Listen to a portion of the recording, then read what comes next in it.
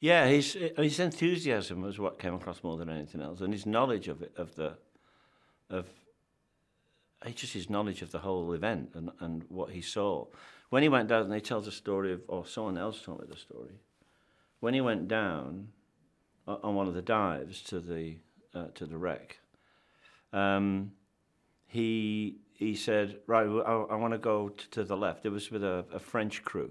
I think there was Russians and the French. They were both doing it. And he said, oh, I want to go off to the left. And they said, no, we should go off to the right. He said, no, I know where we are. We'll go to the left. And they went to the left, and that's where the guy thought they were on the other side of the ship. But Jim knew exactly where they were. And if you go to the left, that's when you come to the wheelhouse, and they were there, or whatever he was looking for. And afterwards, they asked him, and he said, there's a little break in the rail. And I knew because of that's where we were, because of that little break in the rail. I mean, you know, phenomenal. Wow. All the music shops played it, stores played it all the time. And that music just hit you. It was a lot to do with the music. Those songs, Celine Dion singing those songs, just really got to you. It was another piece of his genius, Jim's genius, that he actually got a fellow Canadian to sing it, you know, to sing those songs, because that became the attraction in a way. That alerted you to the film. The film never left your consciousness. You were aware of it all the time because you could hear it everywhere. You'd be sitting next to people on the bus and they'd be humming it, you know. The Abyss came out in '89. A few years later, I was just sitting around, you know, in between movies. I'd done Terminator 2, looking for kind of what to do next. I was developing a thing called True Lies. And I just happened upon a tape of A Night to Remember. And I hadn't seen it since I was a kid, back in the 60s. And so I popped it in, I sat one afternoon, and I just watched A Night to Remember. And the pieces just fell into place. Modern deep sea robotics, submersibles, the wreck of Titanic, this story, you know, kind of beautifully reproduced in color the way we could do it now. It was a black and white film, very well made in its time, 1961, I believe. And I thought, I've got to do this, but what's my hook, you know? And then it popped into my head, it's a love story. I immediately started to do a lot of research about Titanic, and one of the best reference points at the time was a beautiful book called The History of Titanic that was done by Ken Marshall and Don Lynch. Don Lynch was the historian. Ken Marshall is the preeminent artist who has painted, you know, really all the most memorable paintings of Titanic and Titanic sinking, but also Titanic in all her beauty, sailing across the ocean and so on. If you open that book up to the middle, there's a double truck. The book is quite large, so this is a painting that is about that wide if you open the book.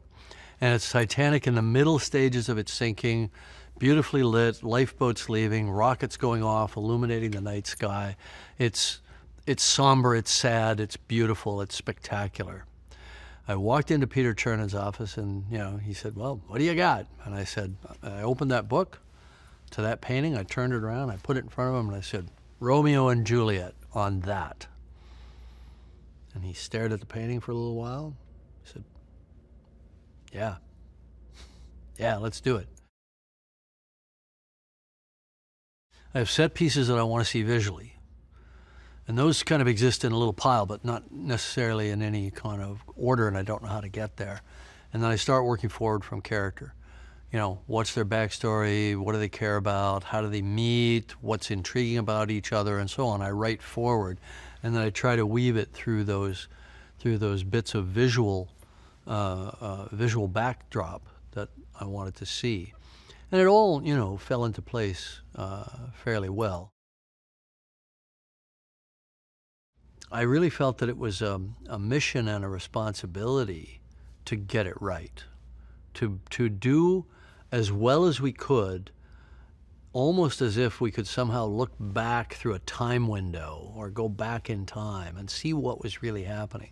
So we spent a lot of time on the kind of forensic analysis, you know, to kind of figure out what was happening during the flooding and the breakup of the ship, because it was kind of glossed over in Night to Remember. Night to Remember was very accurate about the people. Turned out to be not very accurate about the actual sinking of the ship. I wanted that beautiful lambent light that you get late in the day during magic hour in an English summer, that sort of thing, except I wanted it at sea. Well, how the hell are you going to do that?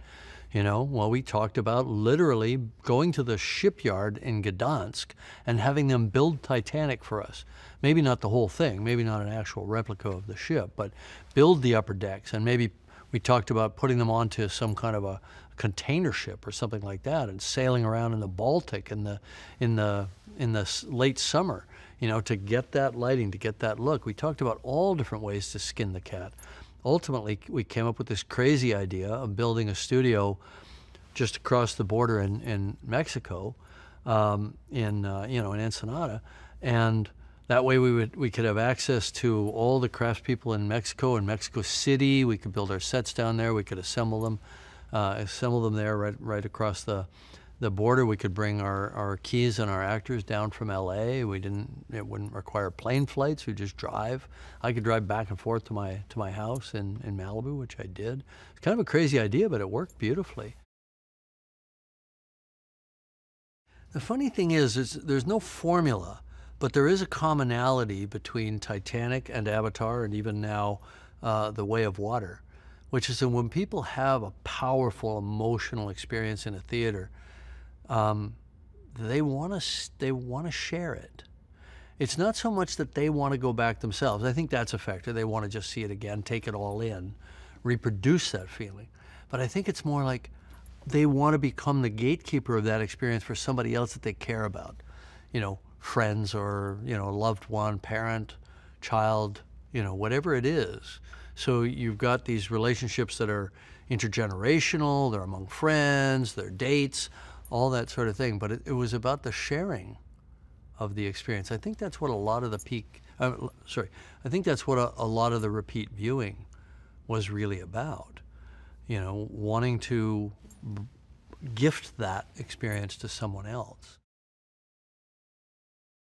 My reaction to reading the script was one of tears. I cried. And there aren't many scripts that can make me cry. And it was something that I just felt compelled to want to be a part of. I wasn't, at that point, partnered with Jim. I was leaving being a studio executive. And I had several different options to work with different directors at the time. And having read Planet Ice, because that was the code name for Titanic, it was something that I felt very passionate about and excited to get the opportunity to do it. I had worked with Jim as a studio executive. I was the studio suit assigned to True Lies. I remember when Jim found that out, he thought True Lies would be more of a hands-off production, that he came into a meeting we were having. And he was a little bit late, and he came in, but he walked right around the table, ignored everybody else after hearing I was going to be involved, and walked up to me while I was sitting down and looked down at me and said, "So, I understand we're going to get to be pretty good friends or bitter enemies." And I looked up at him and I said, "Pretty good friends, I hope." And I think that's how it turned out. Well, I think one of the great lessons from Titanic is, yeah, the ship sank. But the story is about the people. And we go on a journey with these two characters, Kate and Leo, as they go through the movie. And we have a different experience. We know the ship sinks, but we're not thinking about that. And one of the best news that we got when we previewed the movie for the first time for an audience to get their feedback, we knew the movie was, at that time, too long. And I always felt that the goal was to get rid of the TOO in front of long. And what audiences told us was where they wanted it to be shorter was during the sinking, which told us that the character story was working, the love story was working, and that's what separates the film from so many others. What Jim was like working on Titanic was what he needed to be. He needed to be a general running a big, complicated set. And he needed to do it with a voice that was commanding, but also a voice of compassion when he needed it. And the logistics of Titanic and the scale of that required Jim to be on top of his game for every single shot that we were doing. But day in and day out, what I was always impressed by Jim, no matter how big the crane was that he was doing a camera shot from, no matter how many extras, he always focused on the performance, whether it be between Jack and Rose, whether it be between Rose and her mother, whether it be between, Ismay and Thomas Andrews. It came down to him that the scale and the spectacle wasn't what was important. It was the drama and the performances he was able to get from all of the cast. Well, yeah, look, I don't think it's a question of re-experiencing Titanic. I think anybody who's only watched it at home has never experienced Titanic. I think that this is a movie that plays differently on the big screen. I think you are drawn into these characters. You are drawn into the jeopardy of the sinking like you couldn't be at home. And I think people owe it to themselves to see it on the big screen. And she did come from a different class. I mean, she was the nouveau riche, and she had made her money. Her husband had made her money, their money in a silver mine, and so she was really trying to claw her way up the social ladder. And she got a kick out of these, high-class people. But it didn't change who her personality, who she was as a woman. And after docking, after surviving, she went home to Denver, Colorado, and she was involved in a great many charities, I understand. And so, yeah, that informed a lot of, to me, Molly Brown was the American spirit, the American West, and that the pioneer spirit that she didn't change who she was. I mean, she wore fancy clothes and she had great luggage and all of that stuff that she could afford, but she didn't change who she was. The artistry and the technique of doing all of that. I mean, that amazing shot when Kate's coming in to board the ship, and you're on her hat and she looks up and the whole sky opens up with that ship and the car being loaded and the gulls flying. And I mean, he got such a sense of expanse. I mean, when you say David Lean, I mean, we don't do that a lot. It's a lot about the tight shot and this and that, the expanse of, that ocean and the ship itself. He captured that so beautifully. Certainly at the moments where they're on the prow of the ship together and at the end, of course, it's a very sweeping score that's very much part of the emotional build of those moments and stuff. And I thought it was a beautiful theme. And Celine Dion did a fantastic job. I mean, I thought he was so smart in bringing all of those elements together. He didn't leave a stone unturned, in terms of how to make his penny shine. No, I mean, he brought together so many elements of his own life in order to be able to accomplish this. As we said, that you couldn't have made that film without having been able to physically go down and see the wreck yourself. He took that experience, his experience of going down there and then making it into a film. That's why Titanic is alive today. That's why the film is here. That was Jim's personal experience. So you can't take that away from him. Oh, I think people will always be fascinated about the Titanic, and this is just another way for them to tap into it. I think that's it. It's a haunting experience. It made perfect sense to me, and I thought there's no one better equipped to tell this story than James. I mean, he just his obsession with this story was what made this movie so, I think, unique.